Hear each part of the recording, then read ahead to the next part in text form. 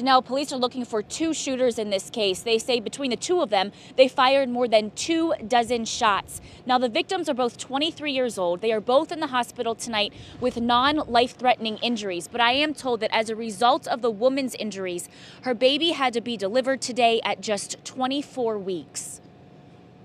The guy was running around. He was in such a panic. He didn't even realize he was shot. Elaine Gash lives on East 17th Avenue, not far from where this car pulled over with two gunshot victims inside, including a pregnant woman. Police say at least 15 shots went into this car.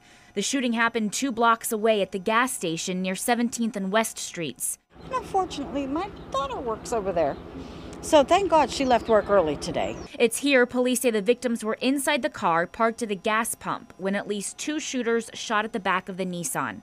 The circles you see on the ground from Sky 4 with Action Cam are evidence markers, marking the more than 25 shots that were fired. The victims, still conscious, were able to drive 2 blocks before stopping for help. He was so worried about it. All I heard him say was, "My baby shot." They shot my baby, and I'm like, oh my God, was that a child? And then I looked, and I seen that the girl was pregnant. A school crossing guard and others nearby ran over to help the woman who was not moving much in the driver's seat.